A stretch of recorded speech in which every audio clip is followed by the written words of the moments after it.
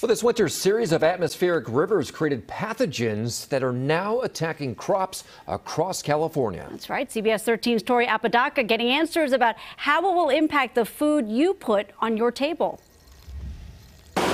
This winter battered California with rain and flooded out farms across the state. Because of climate change, there's more moisture in the atmosphere. Crops like this almond tree now have branches covered in this gumming, being attacked by the pathogen Phytophthora. They're known as water molds. Experts say Phytophthora is usually a soil-borne disease that attacks the roots of trees. But now the water mold is attacking the leaves, branches, and fruit itself. It was able to swim sort of up the trees and cause diseases in different parts of the trees where you would never see it otherwise. These leaves are curled in, and that's a response to the warmth. It's not because this tree isn't healthy. James Cinciola's cherry trees in Lodi are thriving, but he's paying attention to leaf size, leaf color, and fruit size. Direct risk from pathogens, again, to humans, I would say, is minimal. The tree is instead at risk, producing a smaller, less desirable crop. People like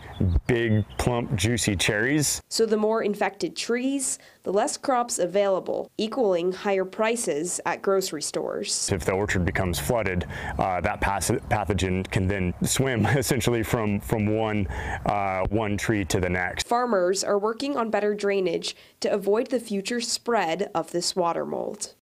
Well, UC Davis researchers have received about 20 calls from farmers impacted.